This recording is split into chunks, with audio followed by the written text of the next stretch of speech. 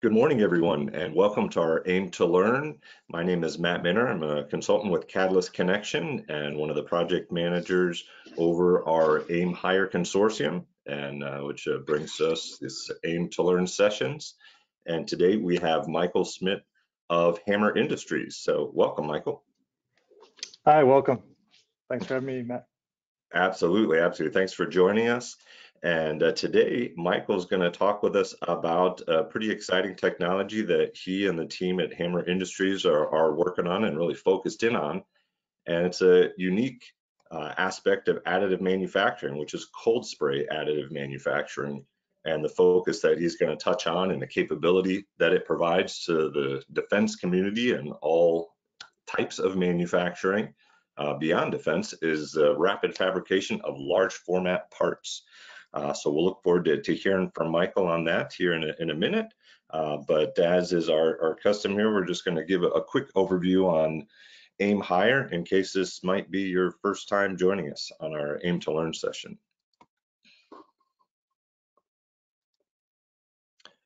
So the AIM Hire Consortium is a Department of Defense Office of Local Defense Community Cooperation funded program.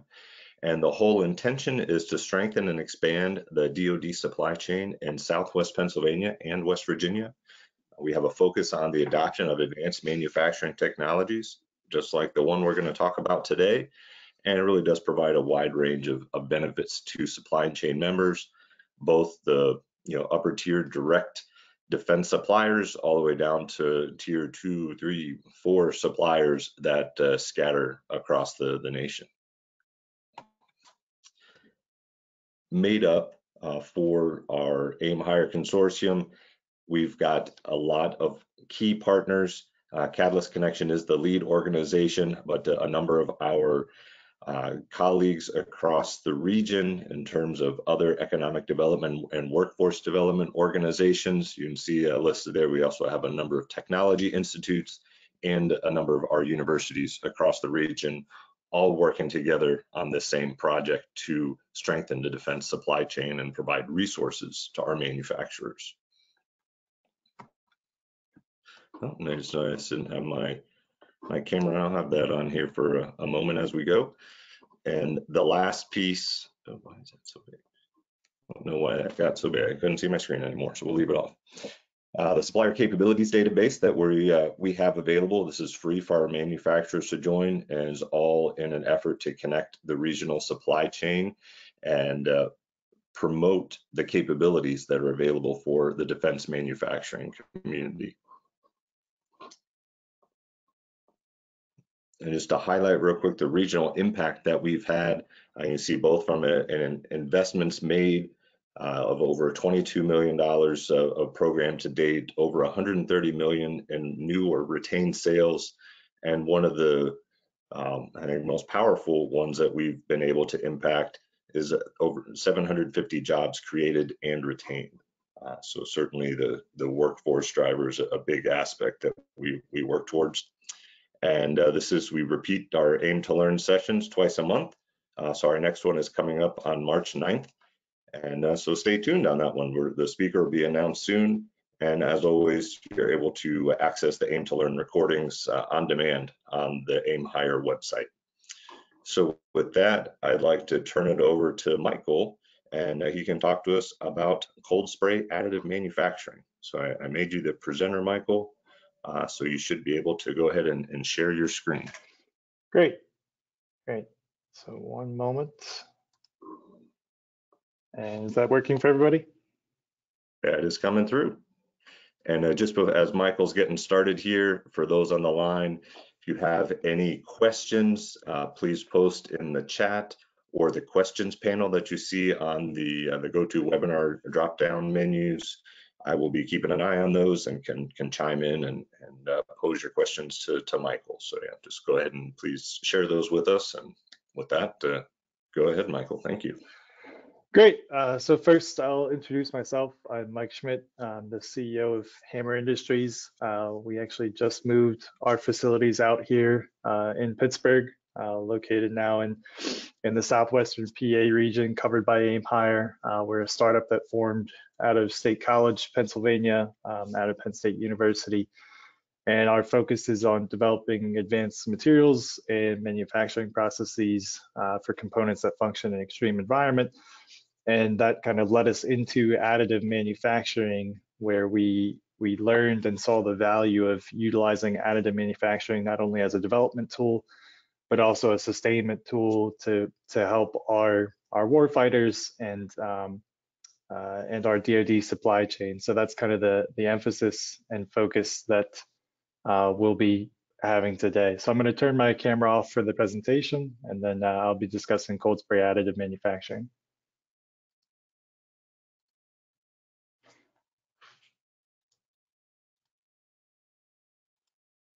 Okay. And sorry, I think I had a notification come up. Are we still good? Matt? Yes, we sure are all good, Mike. Okay. All right. Okay. So just to provide a quick overview of the talk, I'll do an introduction to cold spray. So before we get into the additive manufacturing side, just kind of the technology of cold spray, how it was adapted and used initially, and how it's then translated to additive manufacturing. And then we'll look at what does that mean? You know, what kind of benefits does this technology have for us domestically, and then specifically in kind of the regional southwestern PA, West Virginia location covered by AIM2Learn. And I think there's some really strong benefits for that. And then future applications that cold spray can be developed for. So we'll talk about a lot of applications and use cases for it as is, and then where can this go in the future. So I'll keep it fairly high level, but there will be a little bit of details and depth kind of sporadic throughout. So in terms of history, cold spray was really started kind of in the 90s, but you can see that it took a while to take off. But in the early 2000s, we really started this kind of exponential growth of interest in cold spray.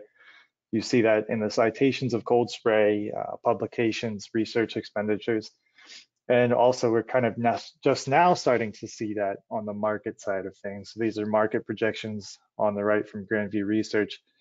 And it's just kind of showing that's a little bit lagging, but that for a lot of technologies, a lot of newer technologies, you sort of see the same cycle where you have a lot of interest, a lot of R&D, and then once that R&D starts to mature, you start to see the market develop itself. So as far as the history of cold spray, I mentioned it started kind of in the 90s, and it was really developed accidentally. So it was developed in Russia. They were working in a wind tunnel, and they noticed that occasionally some of their metal particles, instead of bouncing off the surface or eroding the surface of the test articles, would actually impinge and they would get buildup. So they saw this and said, hey, maybe we can actually use this purposefully to try to build a coating or build a part. And that was kind of the impetus to start investigating. So initially it was called gas dynamic cold spray or supersonic deposition, or a variety of different names.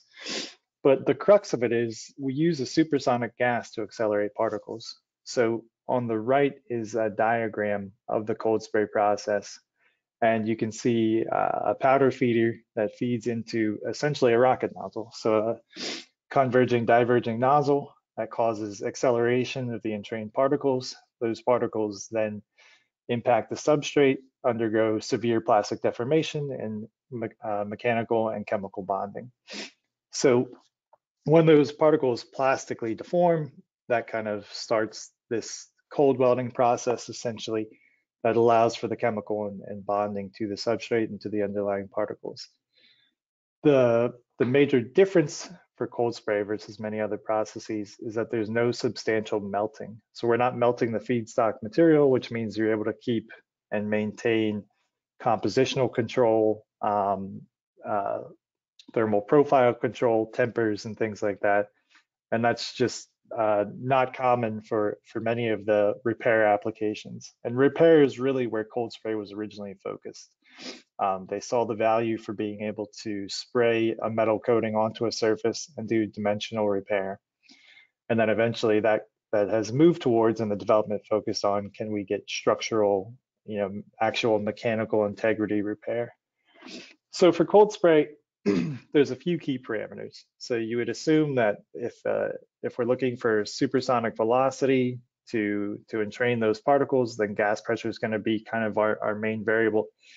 And it is important, but I've shown just kind of one of the guiding equations for 1D fluid flow through the nozzles.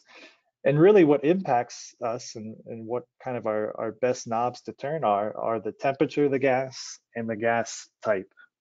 So the more viscous the gas, the lighter the gas, and kind of the specific heat of the gas combined with the temperature determine how well that gas is going to accelerate and transfer that velocity of the particle. And the temperature kind of dictates how much it needs to cool, so how much energy can be transformed from thermal energy into kinetic energy. And then that all goes into the powder, which accelerates to the substrate. So these are some of the knobs we can turn in terms of the processing for the machine. And then in terms of what you get, it's obviously very heavily dictated by the particle size, the shape, and the composition. So you can imagine a harder particle is more challenging to deform, which requires more energy input in order to deposit and adhere to the substrate. Likewise, a particle that's perfectly spherical is going to behave better while traveling through the nozzle than something that has less sphericity. And particle size and density, that goes to acceleration and drag forces and so forth. So those are our parameters both for spray, for the particle side, but also in terms of how they're going to deposit and what's going to happen once it gets to the surface. So not only do we need good velocity, but we also have to have the right properties at the surface in order for the coating to build up. So that's sort of the history of cold spray. But then there's kind of the fundamental mechanism of, okay, what if we have powder impacting the surface, what's fundamentally making that deposit? And this is where things kind of get a little bit hairy in the community and where it's important for when we move into the additive side of things. So what most people can agree on is that metallic bonding is occurring. So this isn't just a mechanical interlocking mechanism or something. This is metallic bonding. We're getting high strength out of these. We can get near wrought properties. We can get improvements over casting. And I have a few images here just to kind of demonstrate. You can get very dense coatings. We see that at the top left, there's a coating and substrate. We see a particle impact in the middle where it's clearly depositing and bonding to the surface. And then the right is a TEM that shows that there's a very clean interface. There's nothing at the interface. These are essentially two grains as far as we're concerned. So generally, everyone can agree that metallic bonding does occur, but then the when and why of that is what is still very much up for debate in the community. So there's generally kind of two schools of thought in that the conditions necessary for bonding either depend on adiabatic shear and stability mechanisms or hydrodynamic shock mechanisms. Kind of both camps, both schools of thought have presented compelling arguments. I think this is going to be an ongoing issue for the community. And the reason that's important is the more you can understand the fundamental behavior and what's required to get that metallic bonding, we know it occurs, but what are the conditions that force it to occur, allows you to kind of broaden your processing envelope and to do that in a more meaningful and tailored and thoughtful way. So if we don't really know why and when something bond, we just know you have to have a high enough energy, then a lot of people will just play the game of essentially spraying it and see what sticks. And that might work for some applications and some cost scenarios. But if you have a powder that's very expensive or something where you really need a solution and you can't do a bunch of experimentation, having that fundamental understanding is necessary. So that's something that the community is working towards and has made great improvements in and has allowed sort of the development of the additive side of this and transition out of just doing this as a surface technique and doing this as an additive technique. So at a high level, why are we interested in cold spray? Why why change this into an additive technique and develop this further? So one thing is inherently cold spray is generally a robotic process. It can be done manually, but it's a robotic process and it's fairly high efficiency. So generally we get very good material utilization ratios or deposition efficiencies. Another benefit is its low thermal input. So they have an image there. It's a little bit cropped, but you can see that the surface temperature maybe hits about 250 C. We might have gas temperatures anywhere from 500 to 800 C, but the particles rarely approach those gas temperatures. They're generally actually close to ambient, and the temperature is just coming from the gas stream impinging on the surface. So we have low temperatures at the surface. That's why we call it cold spray. And that low thermal input gives us a lot of benefits. We're not melting the feedstock material, which for various alloys can be beneficial. That means we're going to have less oxygen pickup, less requirements for shrouding gas, and importantly, it's also our residual stresses are impact. So if you think of a weld and everything we need to do to have a nice clean weld, we can avoid a lot of that with cold spray.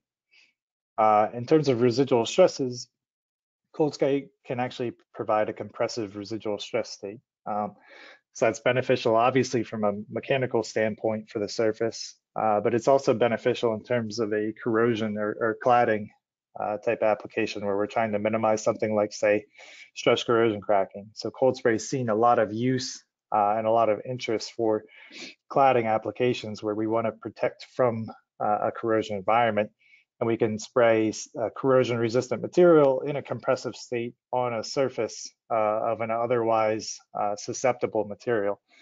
So you can start to use more inexpensive, easier to use materials and then coat it with something like an Inconel or another corrosion resistant alloy and save yourself money and time.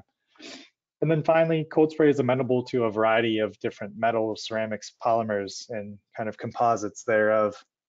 So if we think about welding, you're not really going to get a weld of a cermet or weld onto a polymer, whereas cold spray gives you the ability to do that. So as far as a surface repair technique and a surface technique, there's really a lot of benefits to cold spray. There's of course drawbacks, and there's kind of drawbacks in tandem with a lot of those benefits. So yes, it's robotic and high efficiency, but it's also line of sight and very angular dependent. So if we can't get a nice normal impingement onto the surface, we may not be able to deposit at nearly the same efficiency. And it's line of sight. So if we can't get a line of sight on it, if you can't manipulate your nozzle into a region, you can't really coat that part. Low thermal input is great. Being cold has its advantages, but that means we can't do pure ceramics. So we can't melt the materials. Ceramics don't have ductility, so we really can't deposit pure ceramic coatings. As far as residual stresses go, yes, we can tailor them to be compressive, but they can be quite severe. So if you're not paying attention to the stresses that you're putting down and the parameters that you're using, they may be beneficial for some applications, but they may just be too high, even if they are compressive, and you may have spallation or delamination of that surface repair. And they're amenable to a lot of different materials, but it's under the right conditions. And those conditions can be a very tight processing window for certain materials, which can lead to a lot of challenge. So as far as materials and applications, that's the kind of final thing I want to finish up with before we start moving towards additive side of things. It's been developed for a host of different materials, a variety of aluminum family, nickel, copper, iron, titanium family alloys, some low melting temperature alloys like tin, babbitt, etc., refractories, niobium, tantalum, molybdenum, and some alloys therein, and then a variety of cermets. Tungsten carbide cobalt is one of the most common, along with nickel chrome carbide, but there's been oxide cermets and a variety of different materials. And this is by no means an exhaustive list, but this just kind of gives an idea. And as well as polymers, spraying onto polymers is another advantage of cold spray. So The applications it's been used for kind of range everywhere. So it's been used for DoD applications. It's been used for industrial applications and research applications. I mentioned corrosion repair before, dimensional restoration. So there's an example shown at the top of a dimensional restoration. So these are, non-loading parts where we're not looking at actual structural performance. And those were sort of the initial application of cold spray, was these dimensional restoration, and has since now moved to the point where it's approved for structural applications and structural repairs, which is a boon to this technique. Near net fabrication, we'll get into that with the additive side of things, heat sinks, claddings, and a variety of DoD examples. It's been used in the Air Force, it's Army, Navy, et cetera, and many of them have systems in-house that they utilize cold spray for qualified repairs. So you can see there's pretty clear advantages in use of the cold spray methodology. When we look at it from a manufacturing point of view, sure, we've shown that it could be used for sustainment, for surface repair, for component repair, and that's obviously very useful to the goal of aim higher. But manufacturing is kind of the flip side of that coin. Can we make parts with it from the ground up? So the answer is yes. It's inherently amenable to additive. So the cold spray process uses a robot. So that's kind of one of our first keys. It's a layer by layer process from the get-go, and we have tool part planning to achieve that layer by layer deposition. So the question is kind of, well, why wasn't that done immediately? If we're already doing tool path planning, we're already depositing something layer by layer, what took so long to move towards an additive approach for this? And there's a lot of challenges, and that's part of it. So there are numerous challenges to address. Number one is we're spraying out a nozzle. So there's sort of a Gaussian profile of those particles as they exit the nozzle, and that's going to give you a Gaussian deposition profile. So this is a paper that kind of describes some of the thoughts and considerations that go into additive for cold spray. It's just how you plan out your pathing and how you actually build a part. So it's not a simple profile to build up your part. You have this Gaussian path that you're then going to deposit. And then when you start to consider, if you start building vertically, how do you achieve vertical walls when you have a spray pattern like that?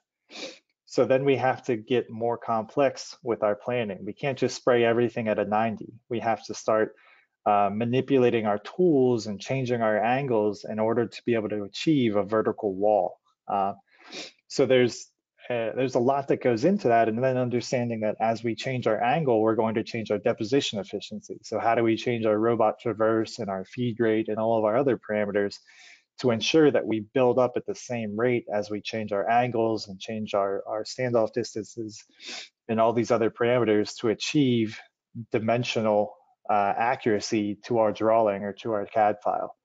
So this is kind of the feedback loop and the iteration that took several years for a few companies to figure out, and a variety of researchers. And it all really comes back to tool path planning and having intelligent tool path planning. The other part is it's not just tool path planning, but it's efficient tool path planning. So with cold spray, it's a little different than the other additive techniques, particularly when we're talking the metal side. For example, the powder bed fusion, we have a laser. That laser can turn on and off and can be applied anywhere in the build at any time. For cold spray, as we spray, we're continuously spraying a stream of particles so that we can't really pause the print and move to a new area. We can't rapidly transfer from one location to somewhere else just by modifying our lens. There's going to be a bead or a path of that spray from one location to the next. So if you're not intelligent and efficient in how you do that tool path planning, everywhere you do a turn, you can have a little buildup, and then eventually you end up being overbuilt or underbuilt depending on your setup. So the tool path planning was really critical, and it was kind of the hurdle that needed to be achieved to allow for cold spray to be an additive technique. The other aspect was addressing clogging. So for doing an additive part, we're no longer just spraying for a few minutes. We can spray for hours for large parts. So if you're spraying for hours, you have to make sure that you're not getting clogging in that nozzle. So the nozzle itself might be a few millimeters, but the nozzle throat is much smaller. So in that case, you're kind of inviting clogging to occur the longer you spray. So how do you ensure that you have the right materials in your nozzle to prevent clogging, that you have the right thermal profiles, boundary layer behavior? So that's kind of the other part of this coin, was how do you ensure that you don't get clogging? Because once you clog, your run is effectively stopped. You have to fix that nozzle or get a new nozzle.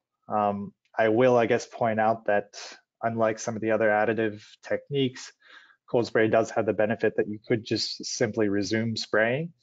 So it's more of a time issue and a cost issue, but it's still a critical issue to address. And then predicting part geometry and performance.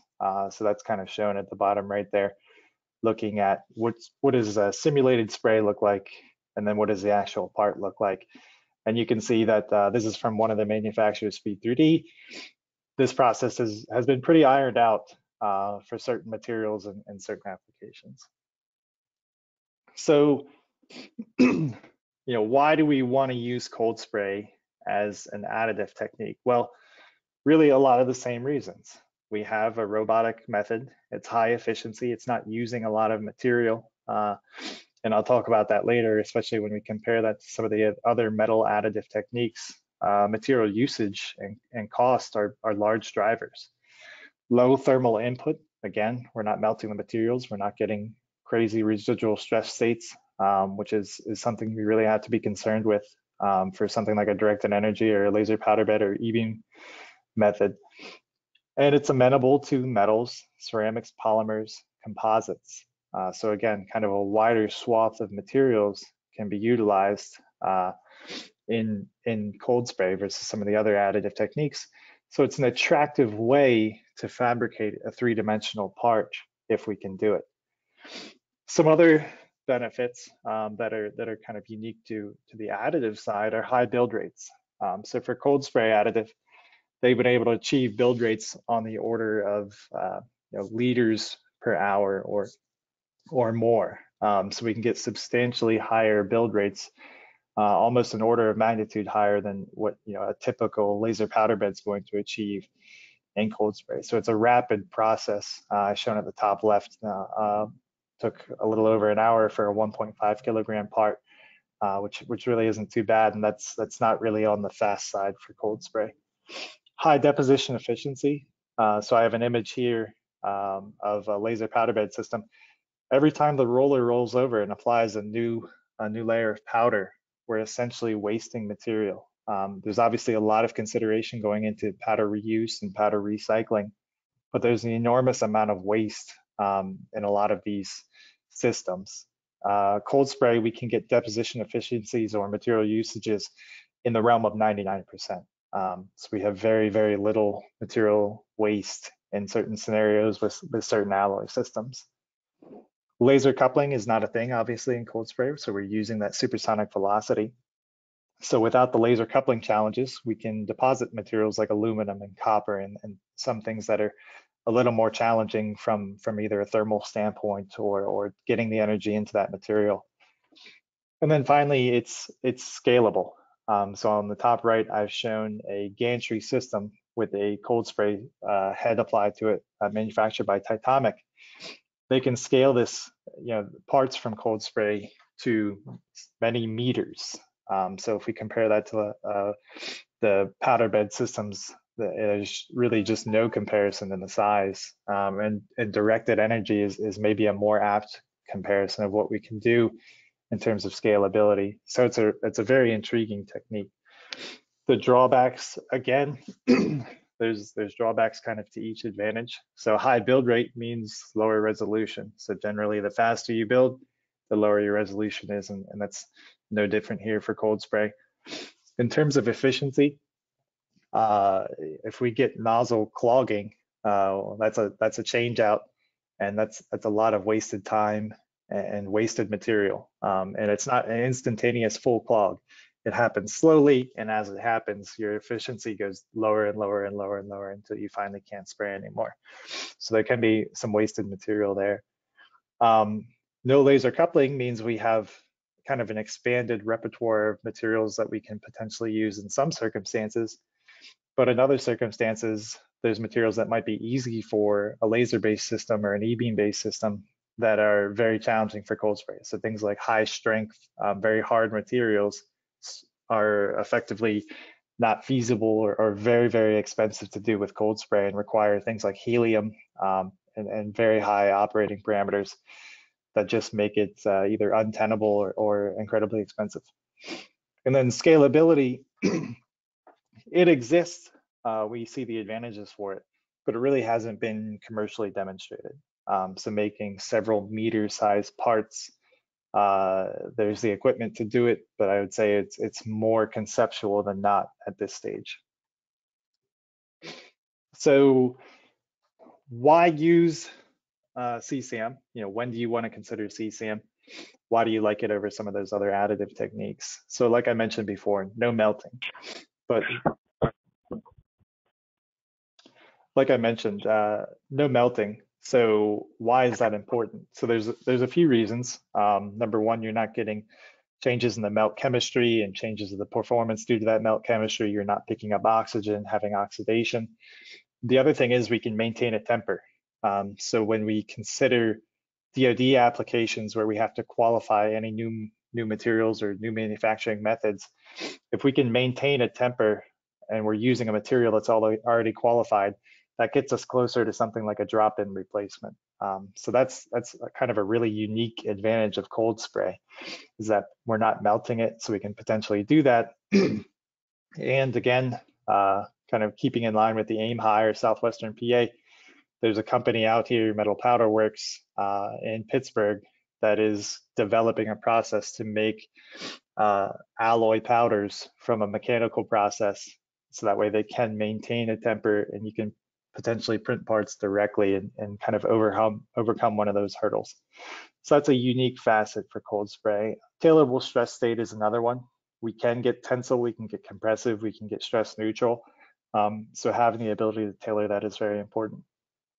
Being able to build onto a substrate. So compared to some of the other additives, we can deposit directly onto a substrate. So really directed energy is kind of the only thing that's comparable to additive, or cold spray additive in that respect. Also generally scalable to larger parts, like I mentioned. And when talk about building onto a substrate, not only am I talking about repairing parts, but also you can think like cladding parts or doing multi-material or multi-layer parts where you have one material on the inside and another material on the outside. That's entirely feasible with cold spray. And you don't have to worry about reactions between those two materials. So especially for things like copper and other alloy systems that might react and form very brittle intermetallic phases, we can avoid that in cold spray because there's no melting. So all the benefits kind of tie together. And again, as I mentioned, the build rates can be dramatically higher in cold spray. So in terms of kind of the manufacturing ecosystem, when do you want to use or consider cold spray additive? For traditional, you consider it because it's a faster alternative to forging and casting. So just like any other additive, you know, we can process a part in hours versus forging and casting could take, you know, months or a year to get a part out. So you can get better value at lower volumes. So if we're only putting a few parts, the cost of getting a new die set and setting up a new forging or casting process is very capital intensive. So you really have to make a lot of parts for that to make sense. Additive is kind of on the other side of things. And it can be used to optimize part geometry before creating a forging or casting die. So if a company wants to iterate their design a few times, then settle in, then make a large volume of parts, it's advantageous to use something that's additive at first. So these are really additive advantages, but they scale especially with cold spray if we're thinking about larger parts or parts that have the value statement for cold spray. Complex geometries, of course, or anywhere where there's grading or composites are desired. So traditional manufacturing just can't hit that. For versus metal manufacturing, when do we want to consider cold spray? So if our surface finish is less important, if the resolution loss that we have with cold spray isn't really a big deal, so machining's allowable for your process, then you can take advantage of the high build rate and the low cost of cold spray. If large sizes are required, it may be one of your only options is to look at cold spray additive or WAM, or a large scalable process like that. If multi-material and multi-layer are desired, cold spray additive is probably the only, or arguably the only technique that even has the potential to get us there with metals. And if speed and cost are major drivers. Again, it's a very low energy input method. We're not using lasers. We're not using a lot of energy. We're using compressed air, compressed gases. So there's low energy, there's low cost. It's a rapid process, so there's low cost in terms of overhead and time and labor. So we can print parts very cost effectively with cold spray. So we kind of now understand all those benefits. So what does that mean for AIM Higher, for the domestic supply chain? So it's an excellent tool for industry and DoD sustainment activities. We can say that with certainty. So cold spray is already qualified for a variety of DoD components. So kind of extending that to cold spray additive is not a huge hurdle in my mind. And just as at a high level, using cold spray and using additive in general can help us kind of prevent some of those single points of failure where there's one company, one location in the US that can make this part for DoD or supply this part, or maybe it's not even in the US. So having other places where you can have drop-in solutions, print those solutions and get them out quickly, it's not a forging or a casting that takes a year, is a big advantage.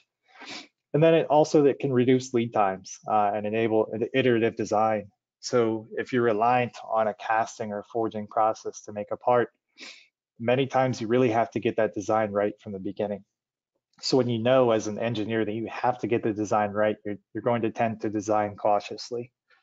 So in this case, if you get the chance to iterate on your design and try a few things before you settle down, and you can do that cost effectively, that allows you to push the envelope in your designs and in your the ways that you want to build that part or manufacture that part, which allows you to potentially get better performance. So by reducing the lead times and the costs, we can also potentially allow just overall better development cycles by incorporating additive. And we've seen that the Defense Department is obviously very interested. AIM Higher is itself kind of devoted to this issue. And I think additive is well suited to address many of these challenges.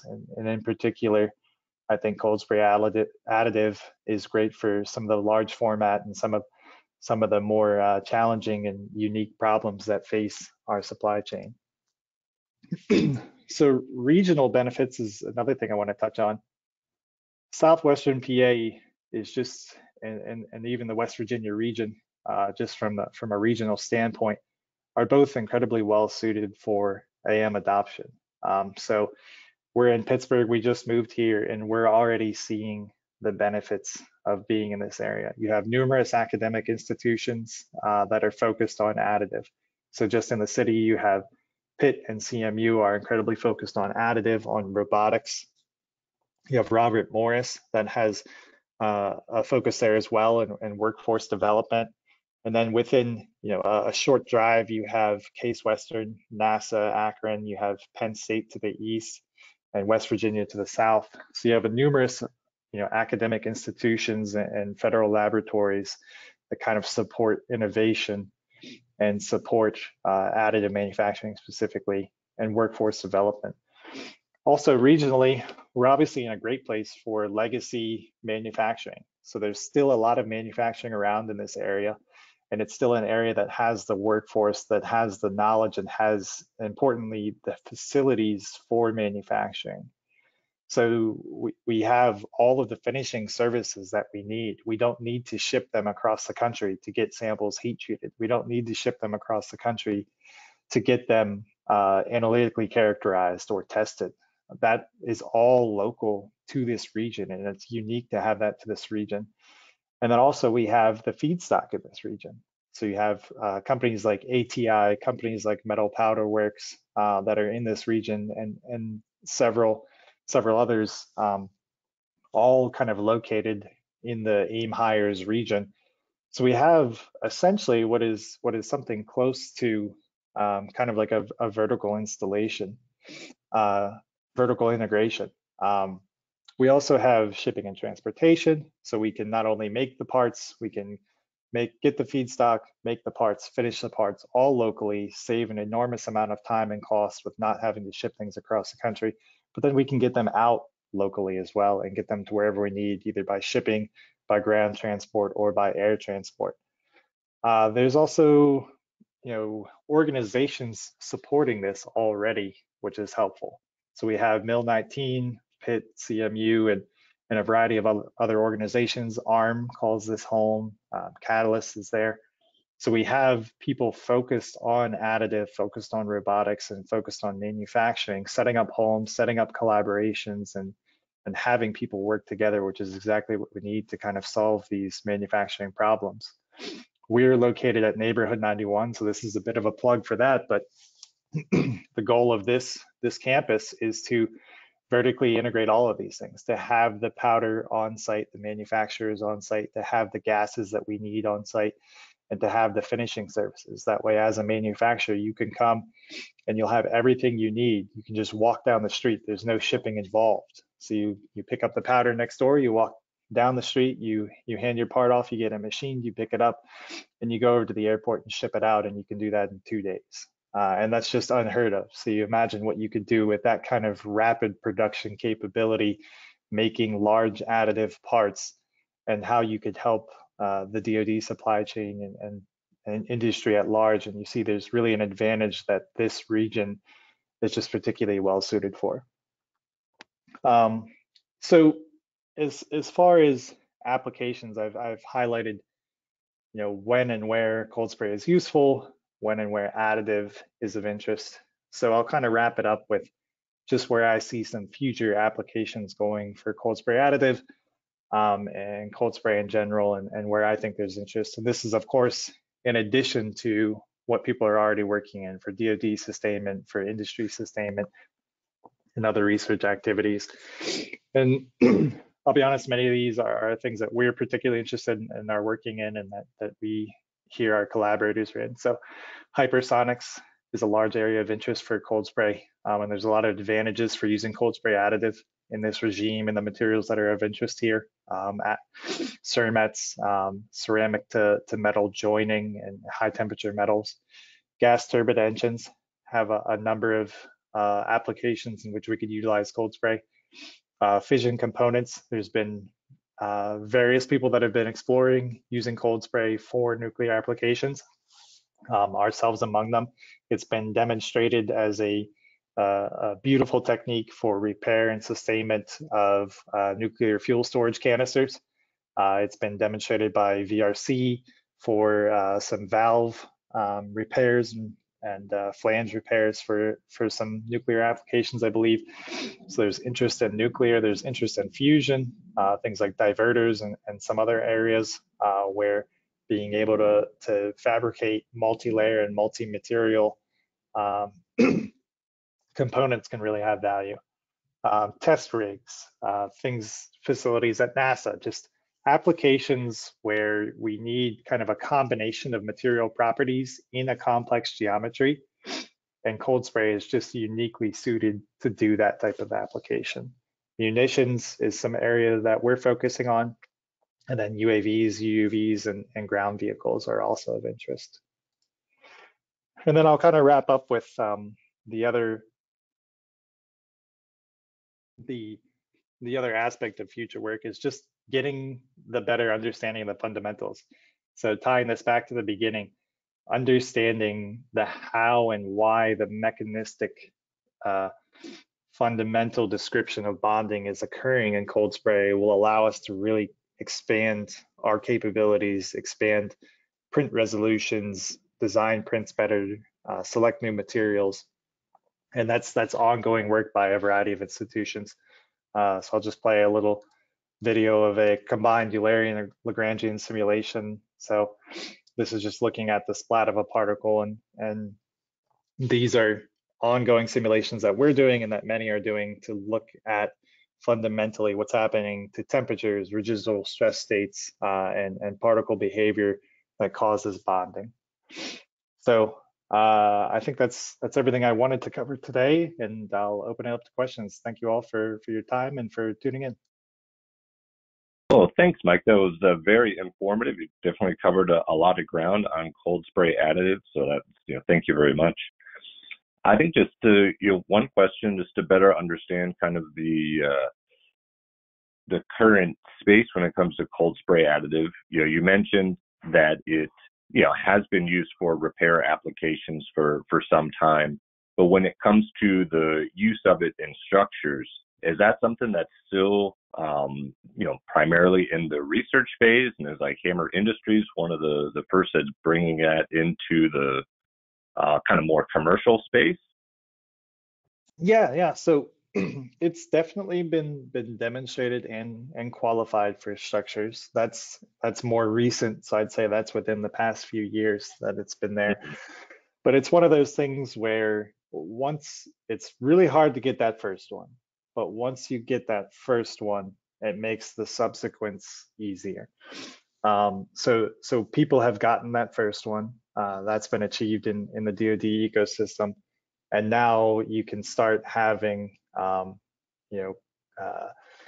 qualified materials and qualified spray procedures and QSPs, and those can start translating to new materials and new components, and get that ball rolling. So kind of achieving that first one has allowed us and given Navy, for example, the confidence to start looking at, okay, this is real, it works, we've demonstrated it, we've tested it, now where can we apply this? So now the question is where are the components where we can leverage this? And that's where you kind of have to have the conversation with DoD and industry and just figure out what makes sense, what applications can you leverage the capabilities here. Okay. Well, very good, Mike. I think we don't have any other questions. So again, everyone, if you want to revisit this at any point in time, we'll have the recording up on the AIM2Learn site soon.